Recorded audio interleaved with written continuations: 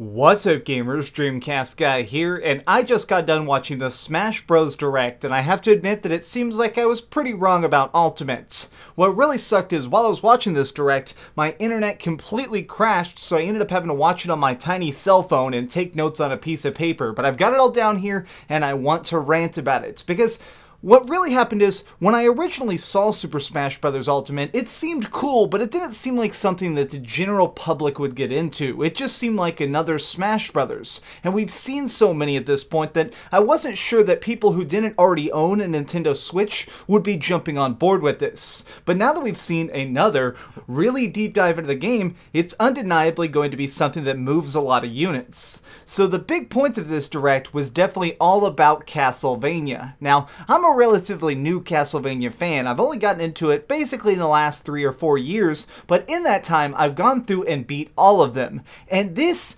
looks so cool because they're really actually giving us a ton of Castlevania fanfare, including Richter. They're actually giving us not one, but 2 separate, really cool characters from Castlevania. Richter is going to be the Echo Fighter, and Simon Belmont is going to be the main. Each one of these guys looks really cool, but I'm actually very interested in the fact that it appears that their moveset is actually going to be based on the different special items you find while traversing through the Castlevania universe. Things like the axe, throwing bottles that explode into fire, and stuff like the grapple hook. Now, this is so cool because I really think it's going to give him a lot of chances to have a different fighting style, sort of in the way of my main is Link, and one of the things I like about Link is the fact that he has bombs, arrows, and a boomerang on top of his sword, to make it where he has a wide range of abilities that really makes it where, depending on the situation, I can fight very dynamically. And this new fighter, an Echo Fighter, really seem to be playing into that. I have to say that one thing that really kind of surprised me is right at the end they announced that we're actually getting a new mode, which is an old mode coming back. So basically, you know how you'd have that thing in the older Smash Brothers where it was where you could fight a bunch of different NPCs in a row and just basically have a story mode without much story. I consider it sort of just your typical arcade style gameplay, but they are now bringing it back and calling it Classic Mode. Now this is such a nice touch because it gives you a more structured way to practice a game that really begs to be played.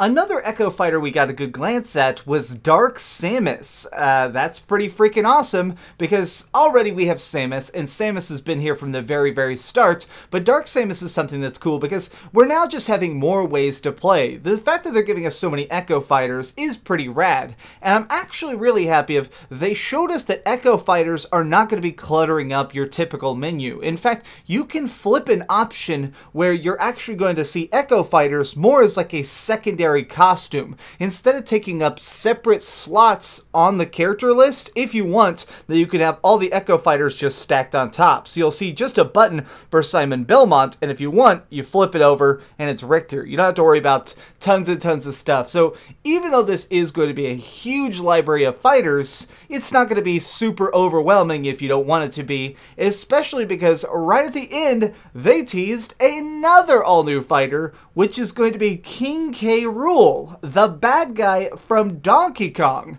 Now, I'd heard rumors that they wanted to put him in there, but seeing him actually in action was really radical because he's such a cool inverse of Donkey Kong. He looks like he's going to be able to use a cannon and have all sorts of cool grab moves and really look interesting. I'm super hyped to see what he plays like, but I'm also very curious to see what the fighting community ends up doing with him because he looks like a character who could hit just as hard as Donkey Kong. At the end of the trailer, it showed them both punch each other simultaneously and they equaled each other out. So I feel like that's them trying to convey the fact that he is going to be a slow, heavy hitter in the same way that DK is. This is so cool. Something else they really kind of showed us a bunch of, which is a bunch of new items. So we are getting a bunch of new items in the form of like a giant new sword, a weird bomb that has feet that when you pick it up, it looks like a football and you hold it above your head like Link would, and it sets off a nuke to everybody who's around you, and it seems like the more you get hit, the more damage it does.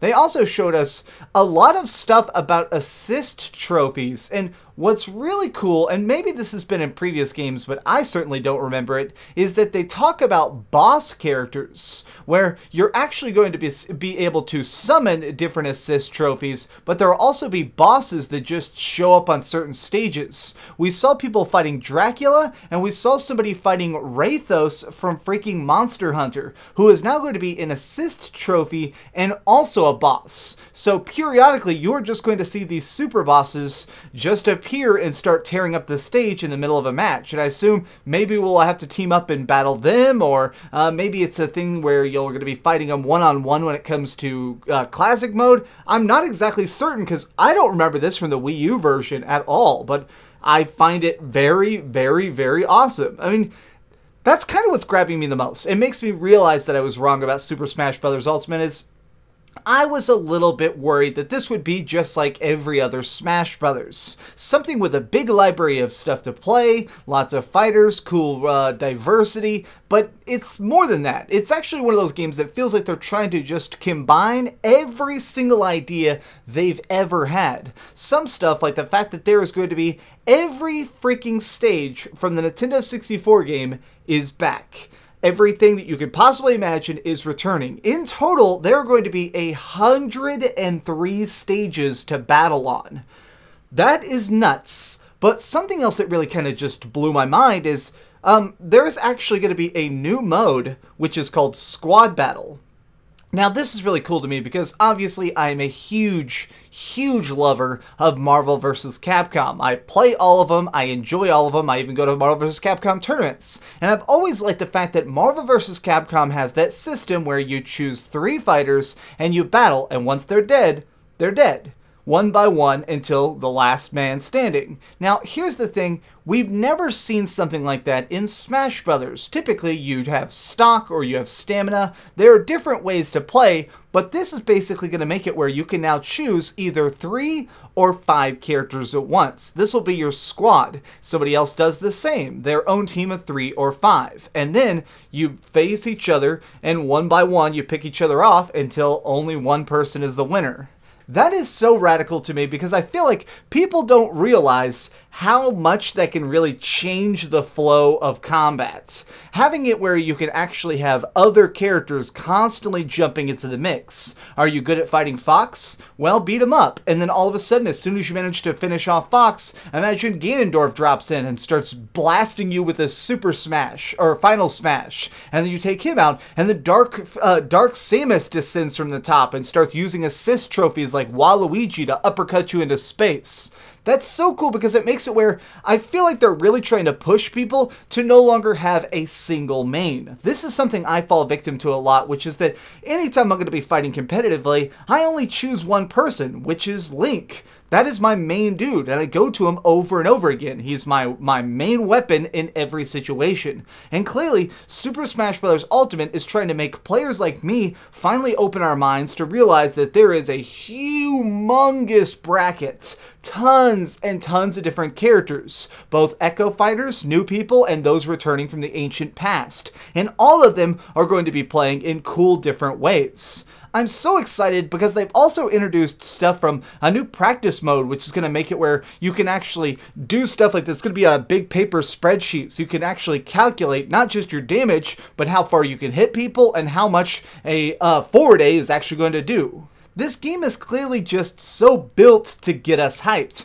Everything about this gets me excited, but the final thing I want to say real quick is that, well, there is something about this that they teased at the very, very, very end of this direct, which really I don't think anybody is going to talk about, but immediately stuck out to me. On the main menu, there are a series of options as to the modes you can play, the stages you can play on, or stuff on the side, which was clearly social buttons. Ones where you could have a specific friends list, which probably is going to be shared with like your Switch friend code, and one that shed messages. It was a little email folder with a 1 next to it, meaning that in this demo, he had clearly received a message. Now, is that going to be something we can do via voice chat? Can I record something and send it to somebody the way I can on Xbox or PlayStation? Or is this text chat? Maybe it'll be something along the lines of Dark Souls, where if you write a comment in Dark Souls on the floor, there are actually a series of keywords you can say, like, watch your step fall incoming. So it's one of the things where you can't write out LOL touch my pee-pee, but you can say stuff that will actually convey something. So maybe there will be a series of keywords, that way people aren't being jerks on there, but you can say, I challenge you to squad battle, and get somebody to invite you. It's so cool because I'm really glad that clearly they're going to be putting their best foot forward when it comes to online features and Nintendo Switch's Smash Bros. Ultimate. But what do you think about this? Did you watch the Direct? And tell me what you think of it in the comments down below. Okay, I'll be honest, my internet has been going down all morning, so I might not be able to upload this. So if you see this video, please give it a like. I'm going to try and hurry up and upload this real quick before it goes down again, because it's driving me nuts. Thanks so much for watching, gamers. If you enjoyed this video, please give it a like, share with your friends, and subscribe if you haven't already. But do me the biggest favor of all, and keep dreaming. Oh, hi. I'm just working on the next video. If you want to see what it is, go ahead and click this button and you can subscribe. Also, if you click these video links, you can see my latest review and my latest top 10. Now I'm just going to sit here for a minute and wait for you to subscribe. Oh, I guess I could put on these giant glasses. I literally found these on a roller coaster.